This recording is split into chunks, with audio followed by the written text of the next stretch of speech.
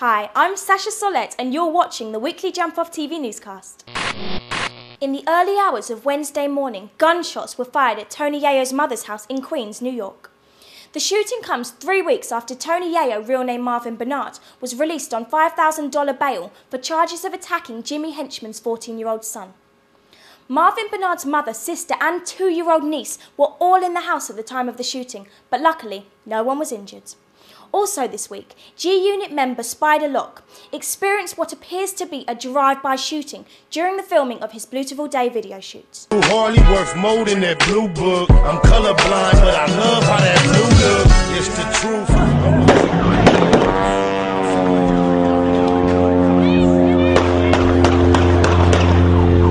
It ain't hit nobody, it was bullshit.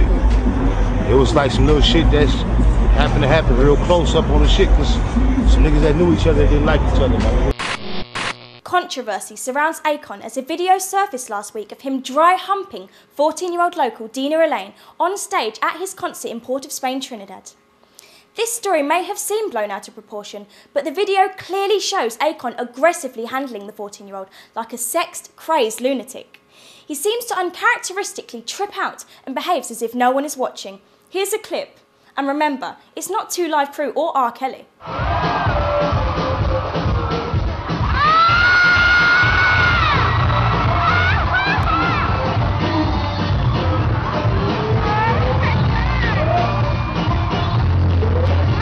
Dina, daughter of Pastor Dave Elaine of Trinidad, was reportedly dragged on stage by Akon security to partake in this grinding competition.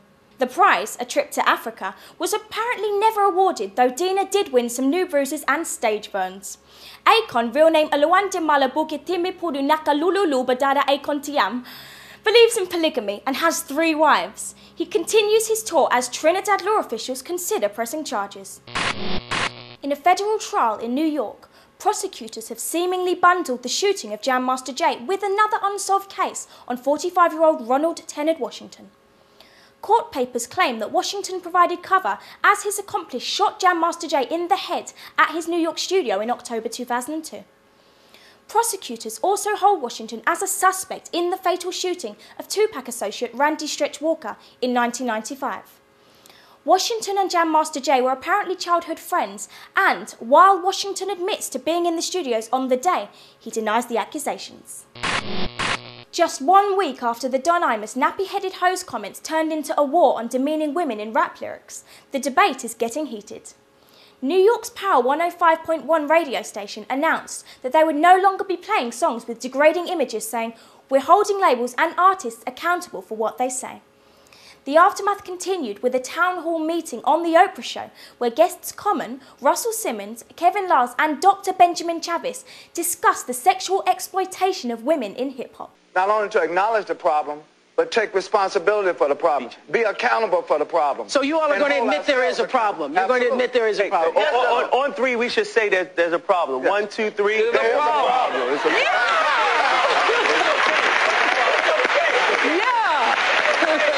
That's good.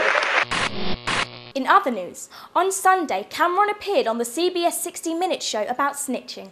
He claimed he was so against police that he would rather move house than snitch on a serial killer living next door. Snoop Dogg is selling his $2 million 8-bedroom California estate doghouse, featuring home studio, theatre, pool and basketball court, where he's lived since 1994. The Fresh Prince, Will Smith, has announced plans to reunite with Jazzy Jeff, both in the studio and on tour later this year. Former Rockefeller mogul Damon Dash is taking his accountant to court, filing a multi-million-dollar lawsuit against the bookkeeper to the stars. Biggie's family have filed a second wrongful death lawsuit against the city of Los Angeles for general, compensatory and punitive damages. After he initiated the hearing, 50 Cent was ordered to pay $15,000 a month in child support payments to Shaniqua Tompkins, the mother of his 10-year-old son. And finally, Jin has put a track on his Jin Space dedicated to the tragic Virginia Tech shootings on Monday, titled Rain, Rain, Go Away. I did a song that I recorded on the exact same day, like that evening on April 16th. It's called Rain, Rain, Go Away.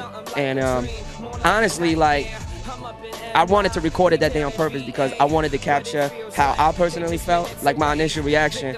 And I think really one word to just describe it is just like a sadness. I hold that very close to my heart. As far as just being a genuine dude that definitely would never be like, wow, this just happened. This is a good opportunity for me to, you know, put something out there and whatever. You know what I'm saying? So. You can keep up to date daily with all the news and gossip on JUMPOFF.tv. Please leave comments below or on /newscast. Remember, if you have comments just for me, go to JUMPOFF.tv/Sasha. Oh, and Mash Out Posse, thank you for your comment. We'll be sure to read that out in 3 weeks' time. I'm Sasha Solette, and thank you for watching this week's newscast.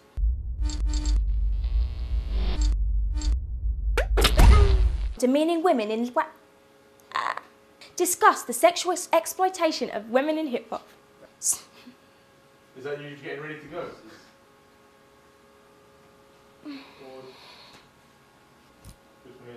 Rockefeller mogul. No. Rockefeller. Why do I keep on doing that? His 10-year-old son.